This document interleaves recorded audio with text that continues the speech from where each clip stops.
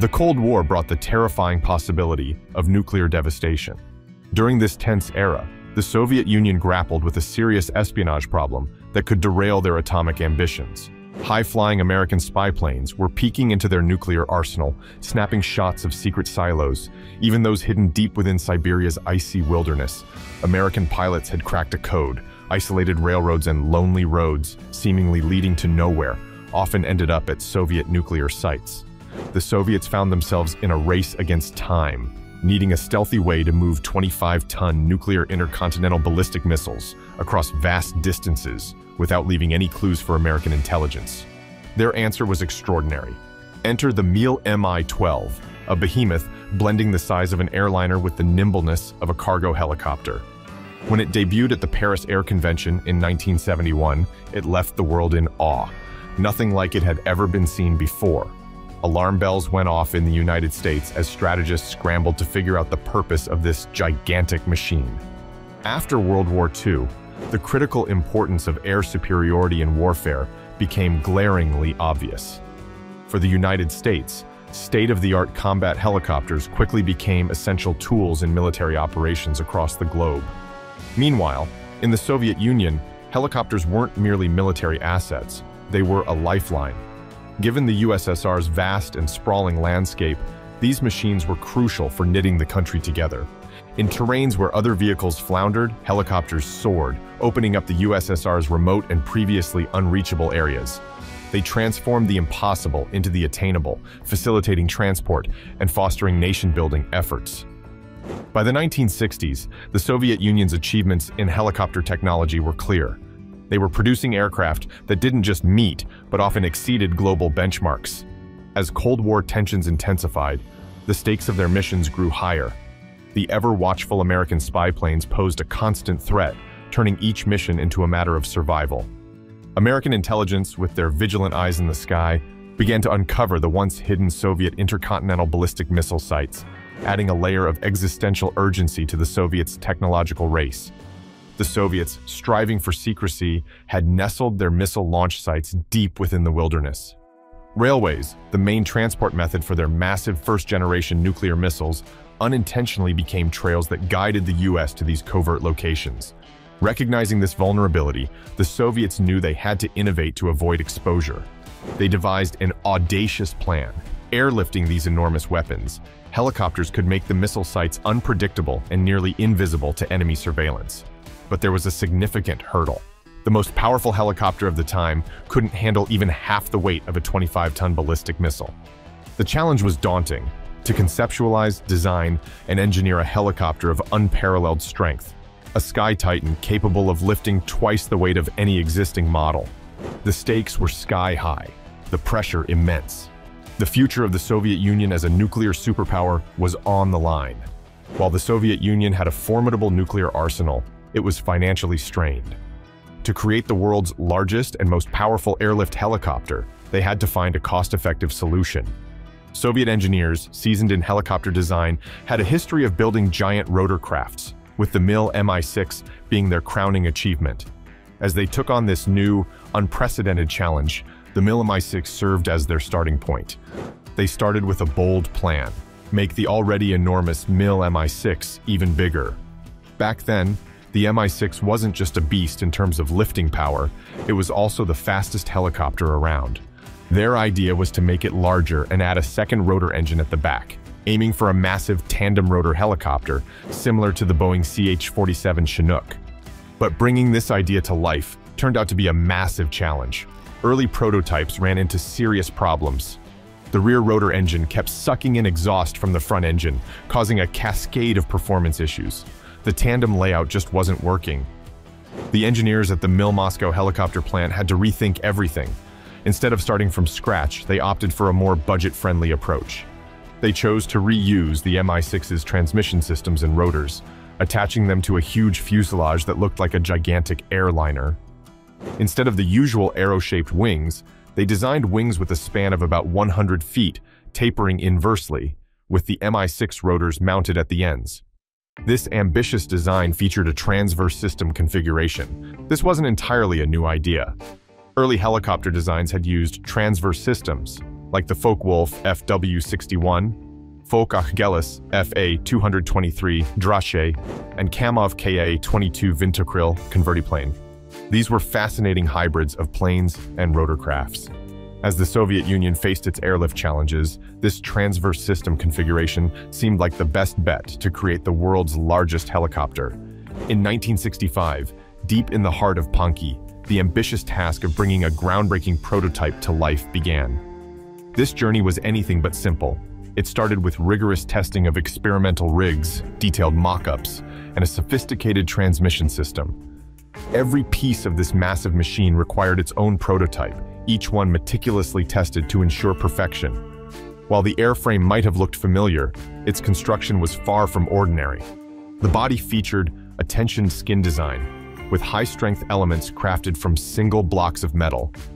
Inside this vast fuselage was a cabin measuring 28.15 meters long, 4.4 meters wide, and 4.4 meters high. At the front, the captain's deck housed the pilot, co-pilot, and a team of engineers. The rear end featured clamshell doors that opened to reveal a carefully angled cargo ramp, complete with built-in, retractable supports. Multiple doors along the fuselage allowed easy access to the aircraft's interior. Atop the fuselage was a large fin and rudder, complemented by a gracefully designed dihedral tailplane. The helicopter stood on sturdy paired wheels, intricately connected to the main body through a network of strong struts supporting the rotor systems and wings. A pair of bumper wheels and sturdy support pads made sure the cargo ramp aligned perfectly. The aircraft was equipped with modern electric hoists that could glide along beams or work effortlessly with a forklift to help move cargo around. Where the aircraft's body meets the horizon, the wings stand out. These wings aren't typical. They feature an inverse taper, a smart design to reduce drag and boost lift. Attached to them are the main rotors, each stretching an impressive 35 meters. These rotors work together flawlessly, with connecting shafts keeping them in sync. They spin in opposite directions. The port rotor turns counterclockwise and the starboard one turns clockwise. This counter-rotation keeps the flight stable without needing a tail rotor. Driving the biggest helicopter ever built are twin Soloviev D-25VF turboshaft engines. These engines produce a combined 28,600 horsepower, far surpassing the power of many famous helicopters. To give you an idea, the Sikorsky CH-53E Super Stallion, one of the toughest helicopters out there, generates about 13,650 horsepower from its 3 engines. The design also includes large access panels that can double as platforms for maintenance crews. One of the most fascinating aspects of the V-12 was its landing gear. Unlike typical helicopter landing gear, the V-12's undercarriage featured a twin-wheeled nose unit and 5 primary landing gears, each with 4 wheels, giving it the look of a heavy cargo plane. Piloting this aerial giant was no small feat. The flight deck, home to the pilot and co-pilot, provided a panoramic view. Steering the V-12 required a sophisticated system that demanded extensive training. When pilots made adjustments, it set off a chain reaction. This began with direct mechanical actions, moved through an intermediate system with low-powered hydraulic boosters, and ended with high-powered actuators near the main gearboxes. Given the aircraft's enormous size, structural flexibility, and significant frictional forces, this sequential control system was crucial. In 1968, when the first prototype was finished, the biggest challenge was developing the right training protocols so new pilots could understand the unique and complex systems of this massive helicopter. Despite its complex controls, the Mi-12 prototype performed beyond expectations, easily handling its designed cargo capacity of over 25 tons.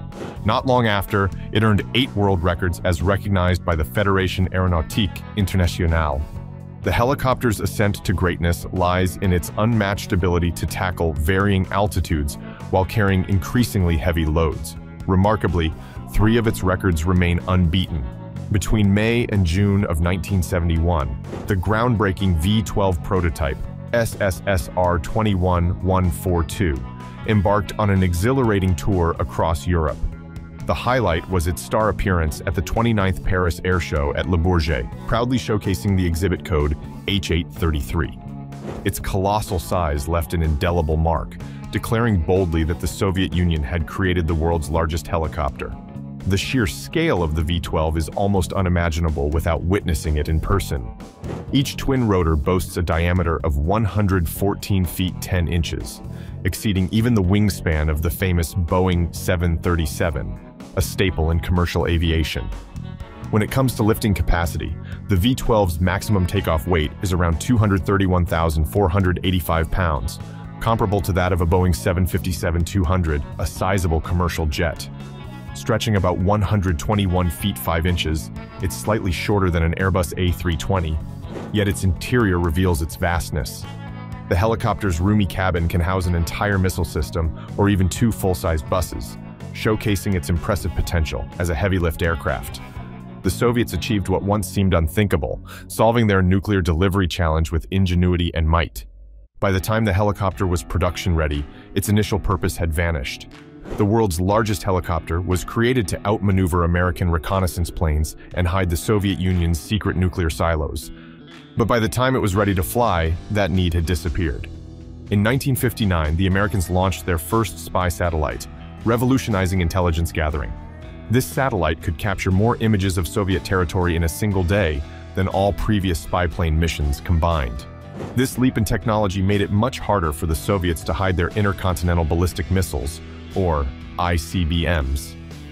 By the 1970s, the Soviets had developed a new class of ICBMs. These were compact enough to be transported on trucks, making them difficult for satellites to track.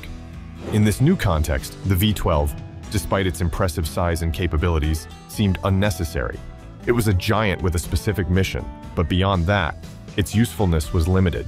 The need for a helicopter that could transport 44 tons of cargo or 200 passengers was rare. By 1974, the V-12 story ended. American intelligence was still pondering the implications of this massive helicopter, but with only 2 prototypes and many technical problems unresolved, the project was abandoned. The Soviets then shifted their focus to designing a new heavy-lift helicopter, opting for a more conventional single-rotor design.